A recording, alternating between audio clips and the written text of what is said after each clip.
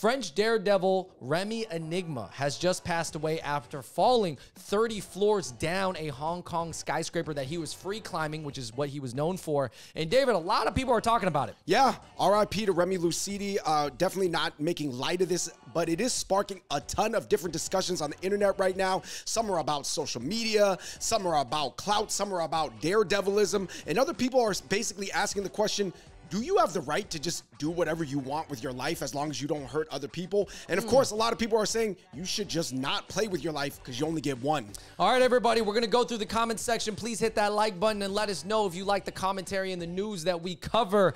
I guess, you know, I don't want to make light of it, but David, but, you know, I mean, Remy, this guy is taking a lot of risks, and I just feel like when you do something like free climbing, which is essentially climbing buildings or rocks or mountains without any sort of gear, just your hands, and you're free climbing, you're doing it kind of because you want to be known for it, and you're doing it for a legacy because you wouldn't risk your life like that for what, nothing? Yeah, I mean, I think that a lot of people have a lot of different reasons. Maybe his name was Remy Enigma because he was like, people can't figure me out, why I would take such tremendous risk exposure to do what I do, but this is who I am. So anyway, let's get in the comments section. Somebody said, bro went out doing what he loved. He lived his life fully. Not many can say that. The only people hating are either jealous or can't comprehend a life outside of the matrix, which they are stuck in. Better to live a short life of what you love than a long life in a miserable way. Somebody said he's probably smiling on his way out. Obviously, I pulled these comments from his Instagram page. A lot of people eulogizing him, but I can also see this perspective as well.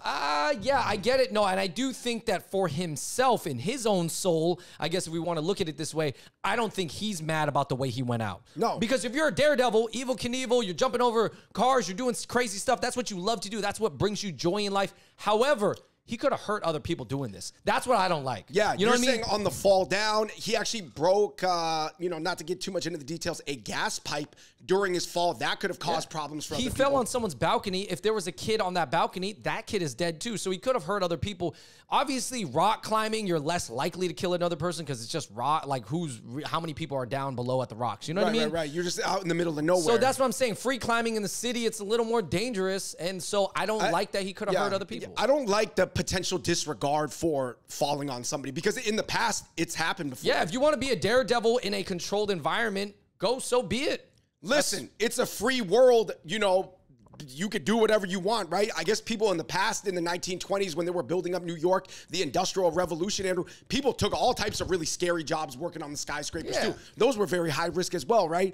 Somebody said this is just Darwin keeping the gene pool clean. Of course, Andrew, this got posted on so many different subreddits that are like Darwin Awards, which I guess basically, you know, call these people stupid, right? Right. Somebody said there's a very fine line between being brave and being stupid. Do you think that's true? Because a lot of people, especially when they're in high school, they do things that could be very brave and cool and legendary if they work out, and very stupid if they go downside. Yeah, I just feel like bravery, and this is the difference to me between being brave and just like not caring, is bravery. Generally, there's a connotation that what you're doing is something good.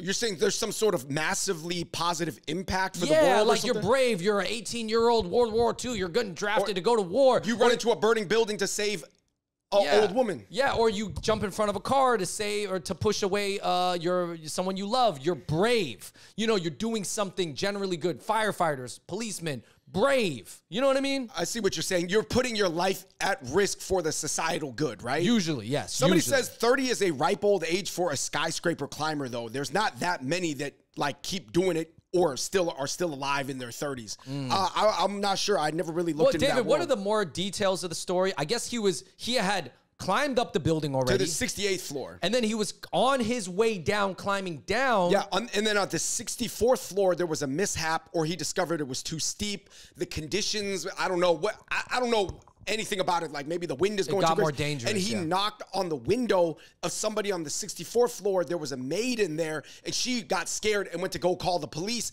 And there was a lot of debate about, like, could she have opened the window, or maybe the windows don't really open, but maybe there was a little crack to get a handhold and then wait for the rescue crews. Nobody knows. Right. And I guess I mean, most people, I feel like, are not blaming the maid because the maid is doing her job protecting that household, which if she let some crazy guy in who's climbing up a wall, she doesn't know what's going on. Who's to say the window even opens, though? Yeah, you're right. Maybe the window doesn't even open, and maybe this guy's there to rob her, to be honest. You see a guy climbing your building, it's kind of weird. Like, your first instinct is not like, oh, that's the French Daredevil. I know him. Right. You can't just, he can't have that assumption that everybody's just going to react to that. Like, oh my God, let me shatter the window for you. And it's probably unfortunate that the environment did change and made his climb harder and more dangerous. Yeah, I mean, I can honestly see people like seeing it from the side, being like, "Wow, 點解佢 climb 咗咁高喎？我唔知嗰啲鬼佬諗乜鬼嘢." All right, Dave, I gotta laugh at this comment because this is a racial comment or a stereotypical comment. Someone said, a black guy said, "Black people ain't ever doing any kind of this crap, man." Yeah, I mean, it's true that all the Daredevils, majority-wise, if we were able to chart it out and get the statistics and, crunch the numbers, I would say that the people who swim with sharks and stuff, I want to say they're like 90 to 95% white. Someone said, yo, this is a white way to die. And I was like, it is true. Even Asians, man, there's definitely, listen, I see all types of people maybe jumping from 1 or 2 stories up, doing a backflip, running down, maybe jumping into a pool 20 feet high. Those things are definitely dangerous.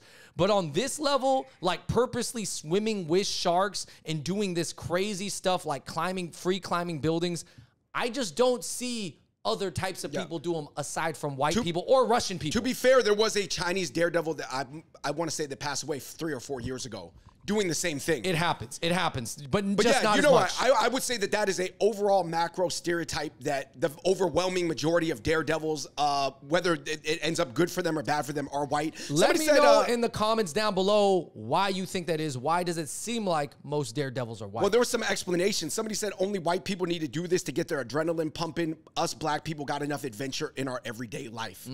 Somebody said white people are seeking a rush to their nervous system because they are bored. Being black keeps our adrenaline heightened every day just to exist and survive. Honestly, if you guys really know, the lives are very different, man. And there could be some absolute truth to that. Somebody said, SMH, if God wanted you up in the air like that, he would have made you a seagull or something. Why play with your life? Somebody said, if you live by the sword, you die by the sword. You die the way that you live. You cannot keep cheating death like that repeatedly, time and time again.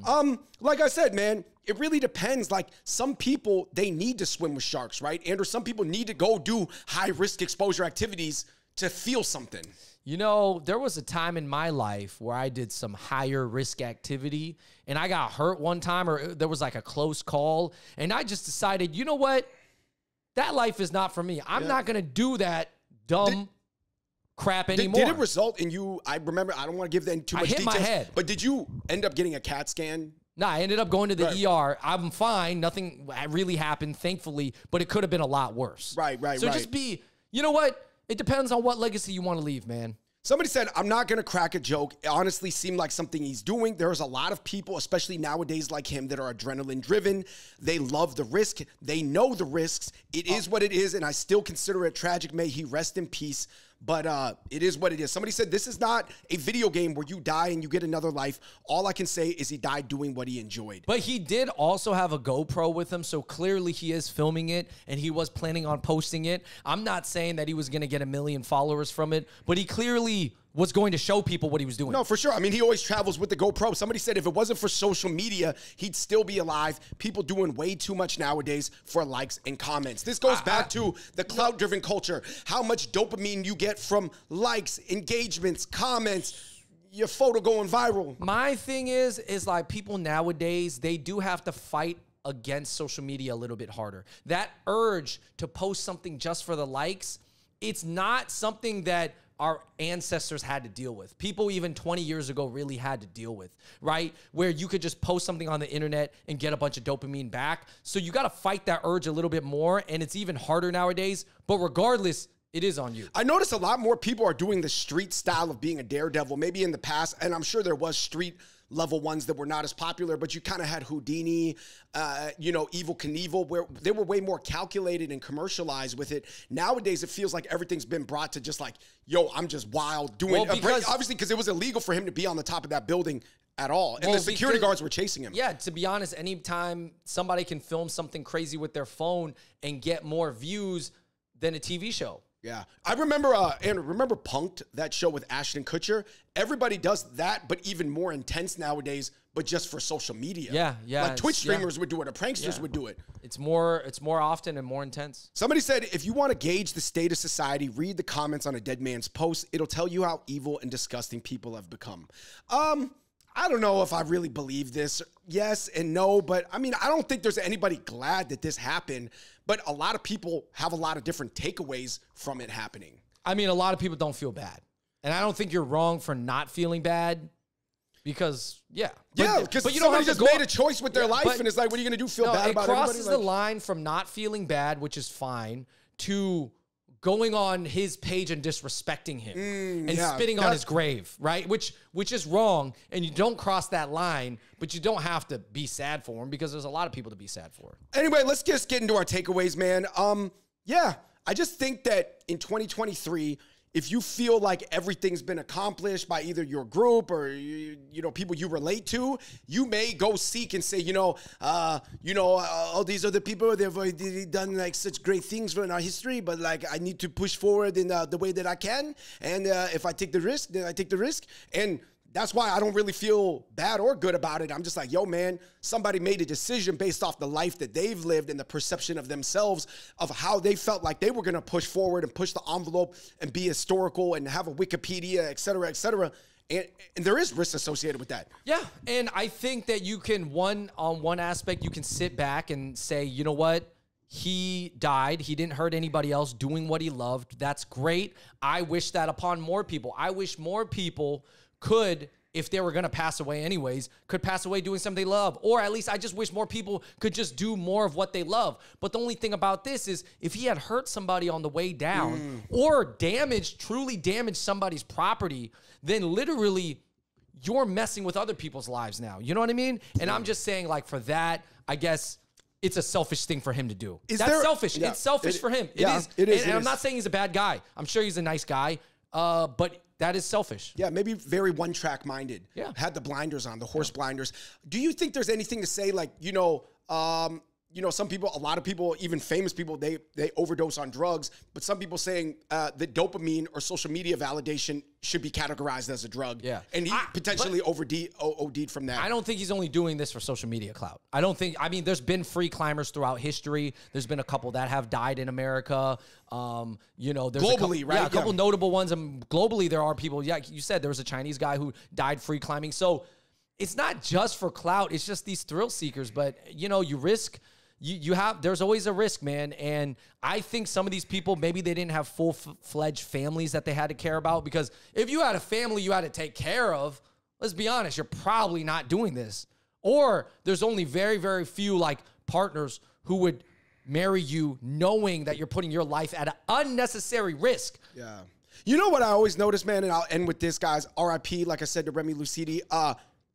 YOLO means such different things to two different people. Like YOLO, like you only live once. Some people are like, oh, I only live once. That must mean I have to like protect my life and like be more conservative. But other people are like, oh, YOLO, I got to go all out, balls to the wall, 11 out of 10. Last question, David. I'm just going to throw it out there. What's up with white daredevils? Like, what does it feel like white people, and he's French, but, whatever. He's like, I guess white, but maybe not. But no, does it feel like they like have conquered everything, so they want to conquer buildings and nature? Yeah, I mean, I would say, and it's no disrespect or anything, that's the general sentiment amongst a lot of minorities who have internal discussions about this theory.